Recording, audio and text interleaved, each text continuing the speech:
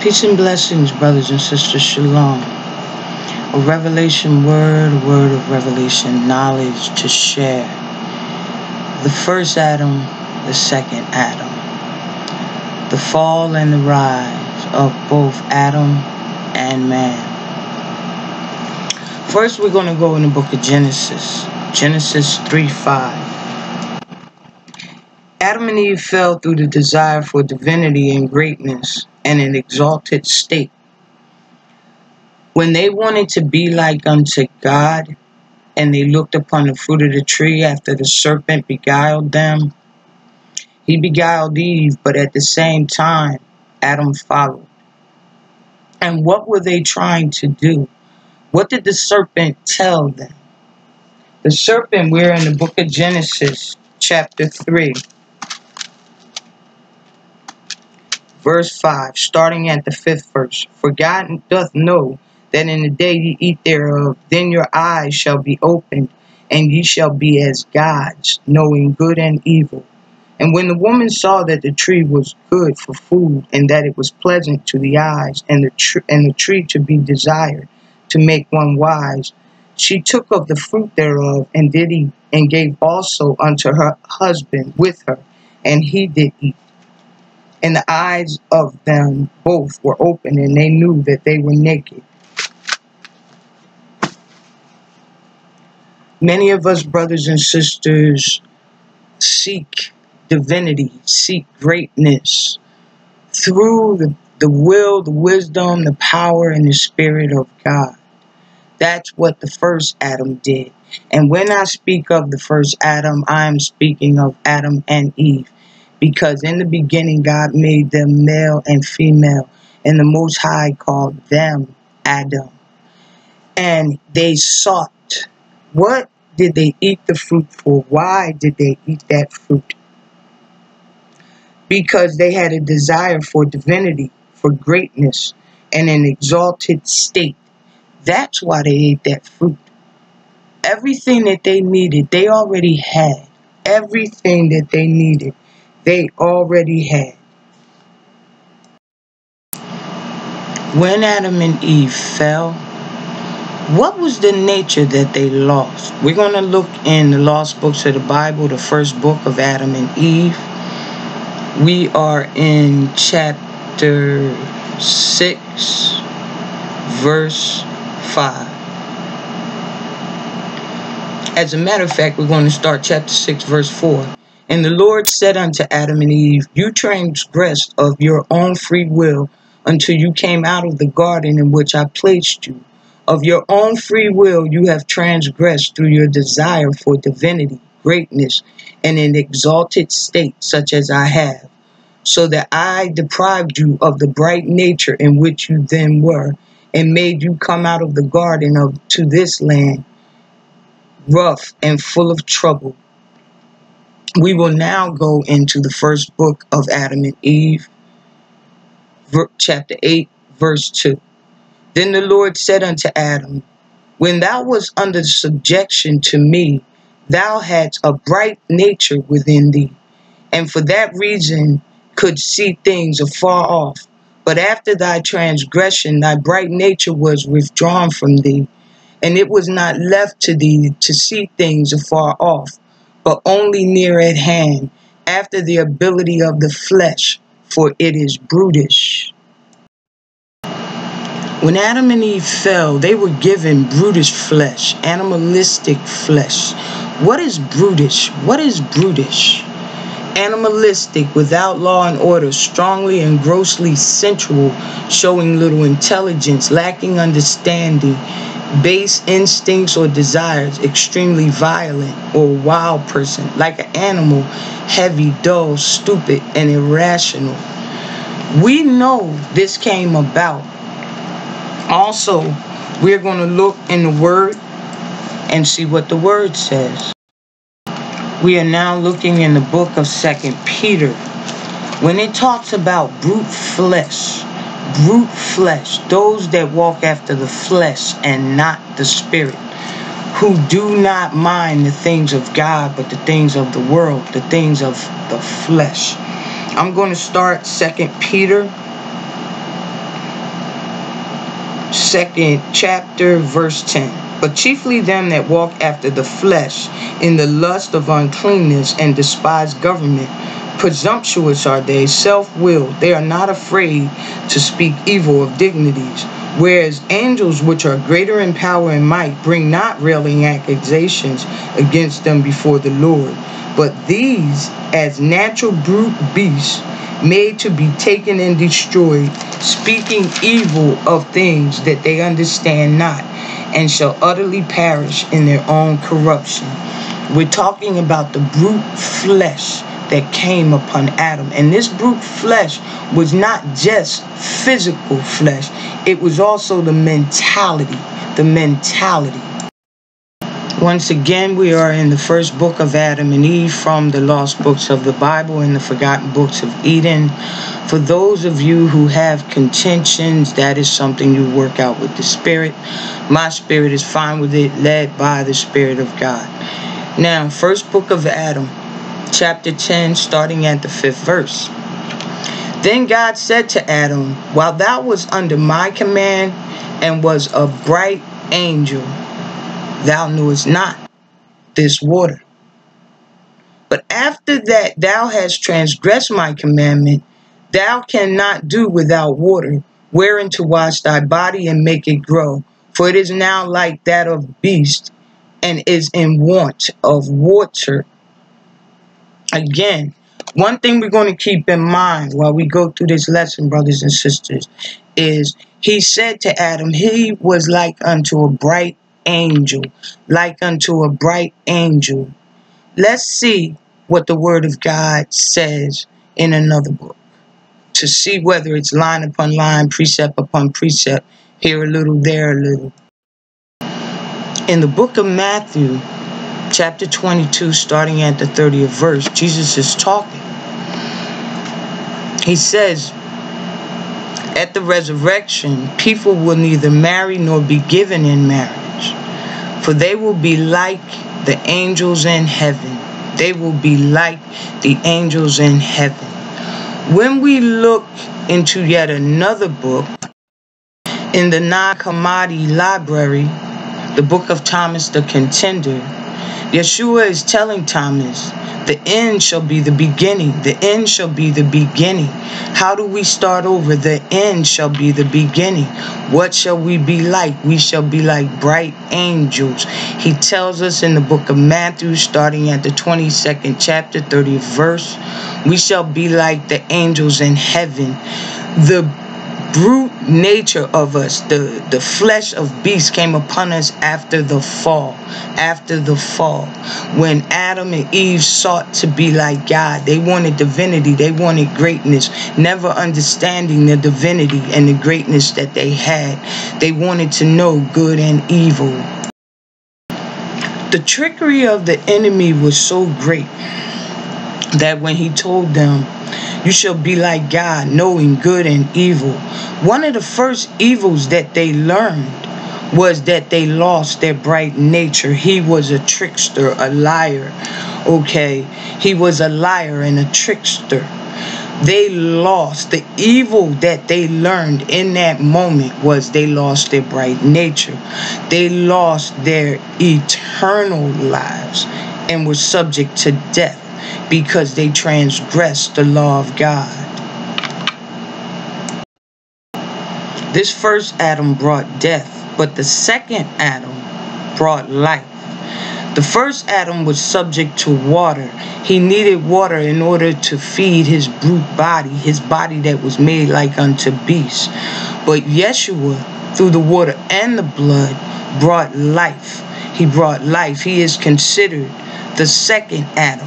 There are only two men in creation who are called the sons of God, who have not a normal beginning,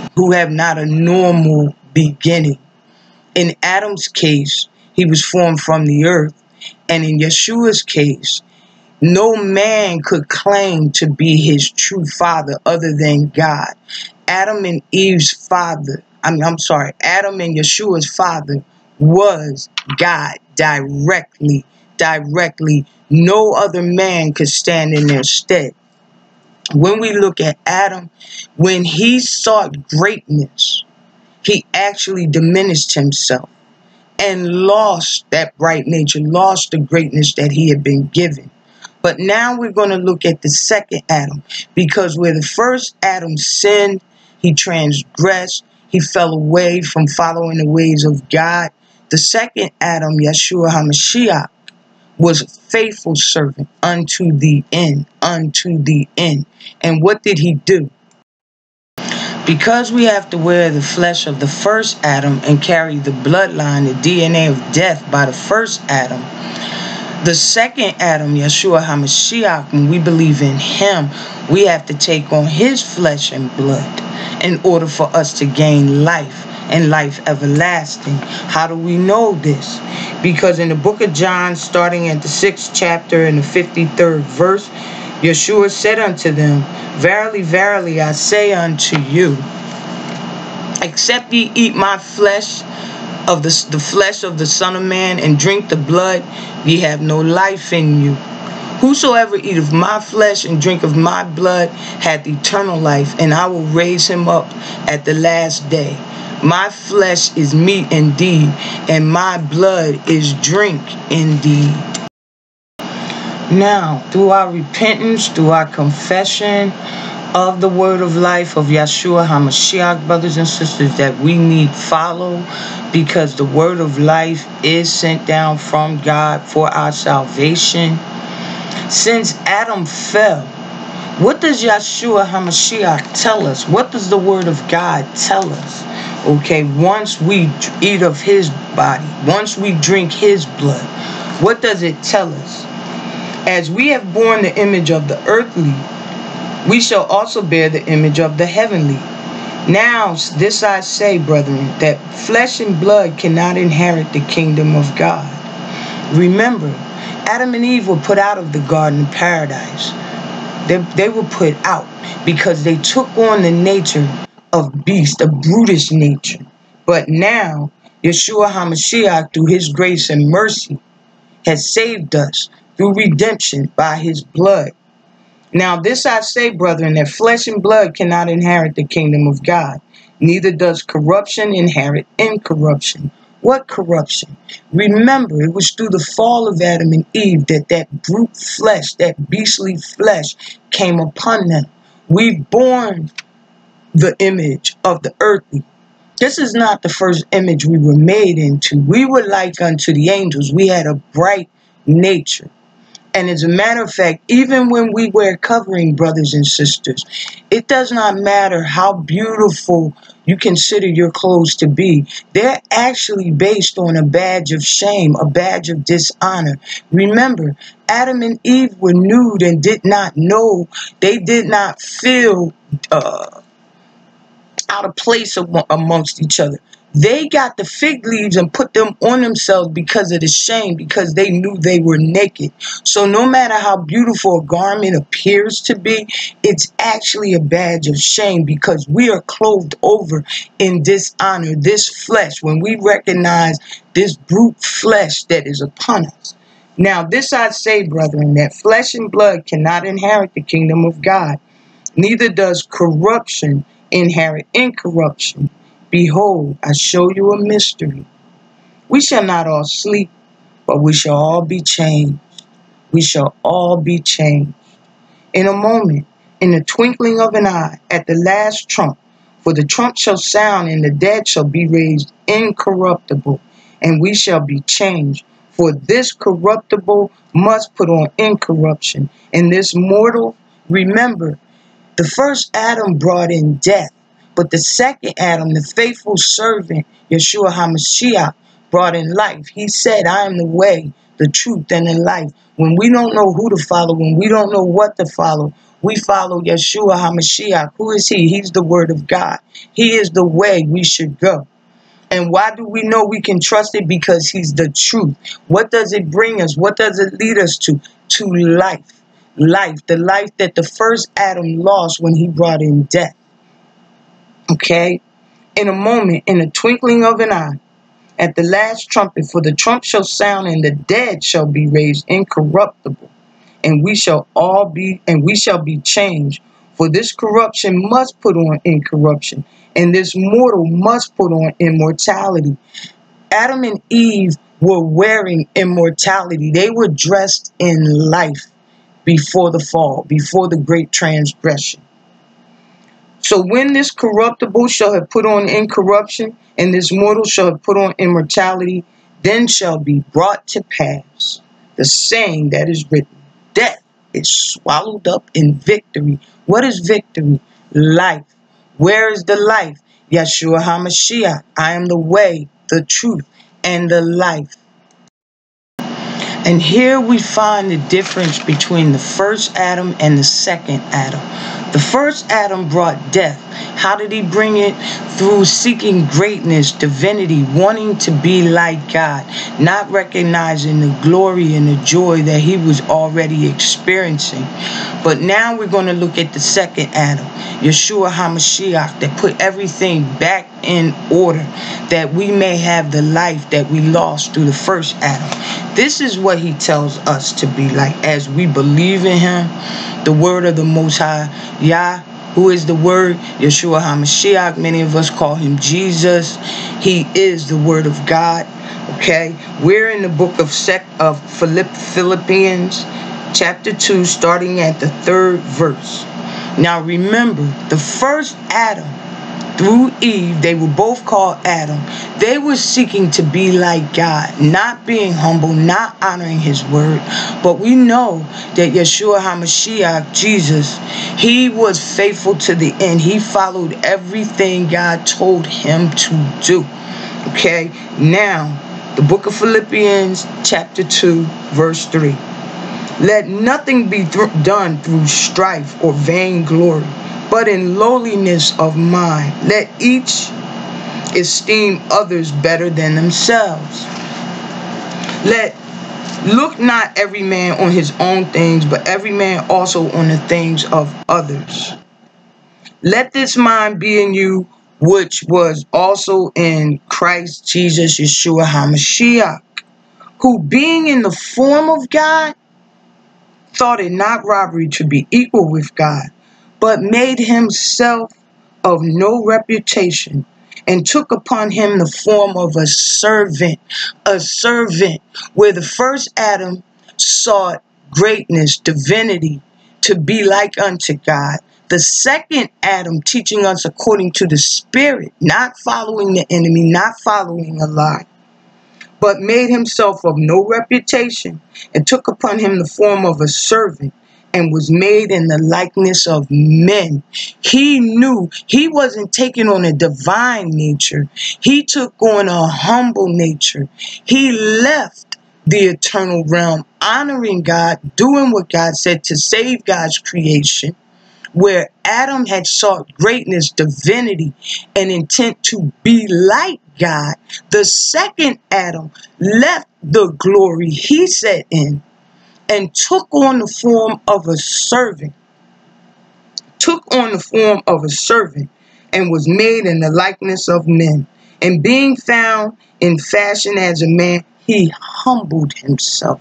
He humbled himself and became obedient unto death, even the death of the cross. Wherefore God also have highly exalted him and given him a name which is above every name. Where Adam, trying to be like God, being in disobedience, he didn't get exalted. He was humbled. That which he had was taken from him. But Yeshua HaMashiach, Jesus, being like the second Adam, coming into the world to save man,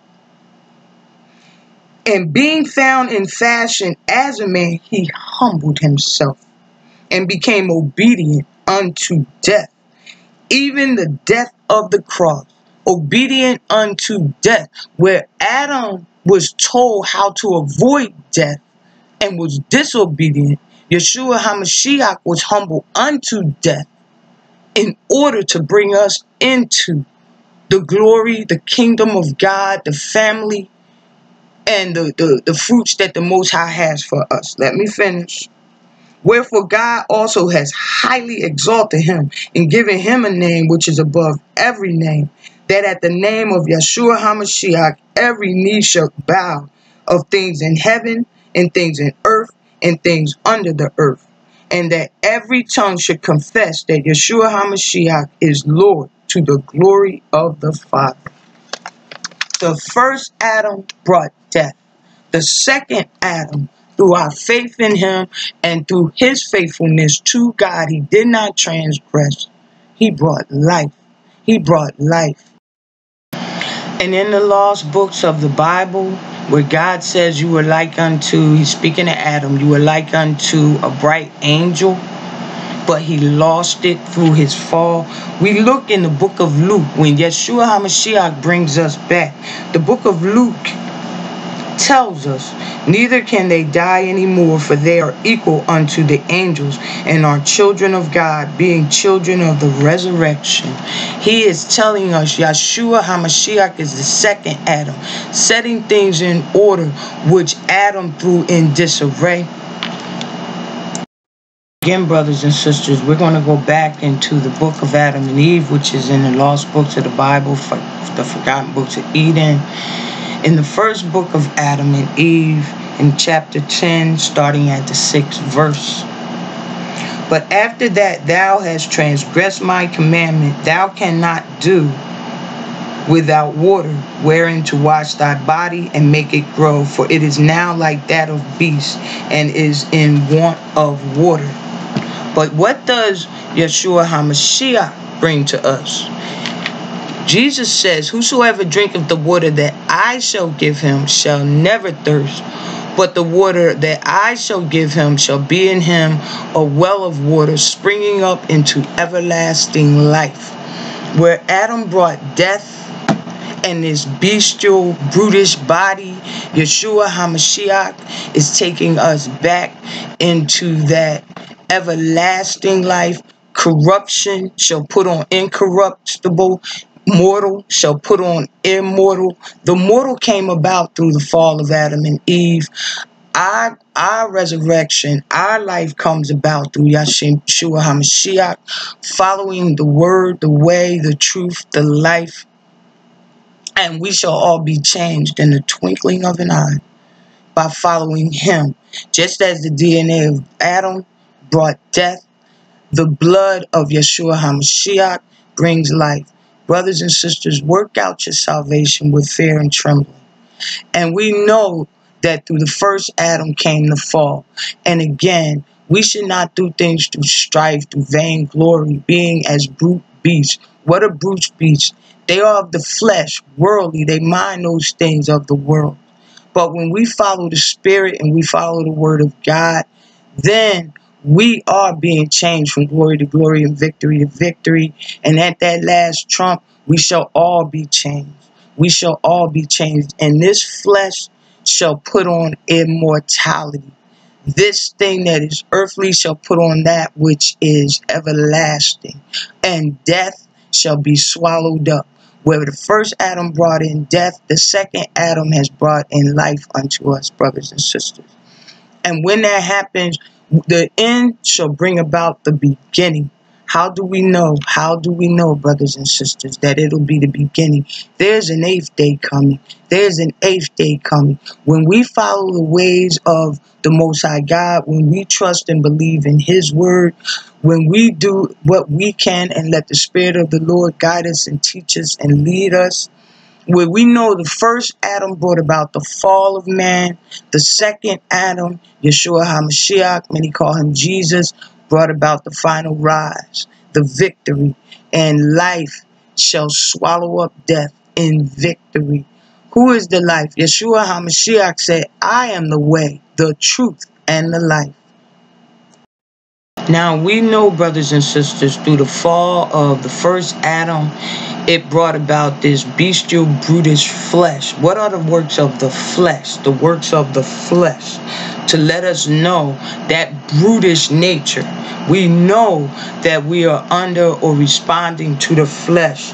These are the actions of the flesh: adultery, fornication, uncleanness, lasciviousness, idolatry, witchcraft, hatred, variance, emulations, wrath, strife, seditions, heresies, envying, murder, drunkenness, revelings, and such like, of which I tell you before, as I have told you in time past, that they which do these things shall not inherit the kingdom of God.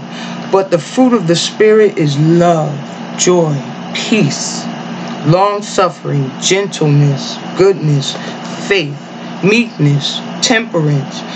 Against such there is no law.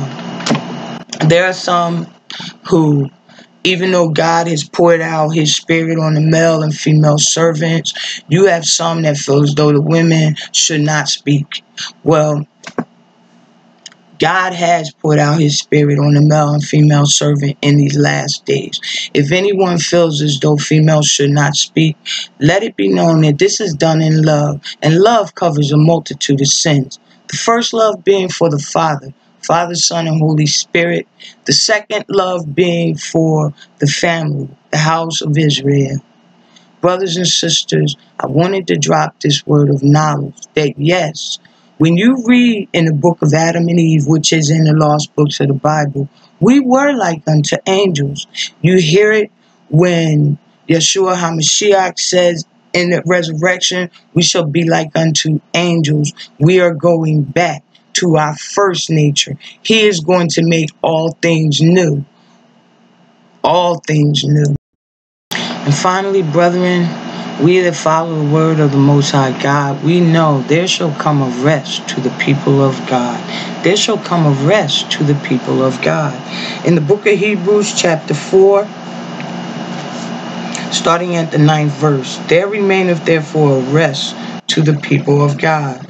For he that is entered into his rest, he also has ceased from his own works, as God did from his. Let us labor therefore to enter into that rest, lest any man fall after the same example of unbelief.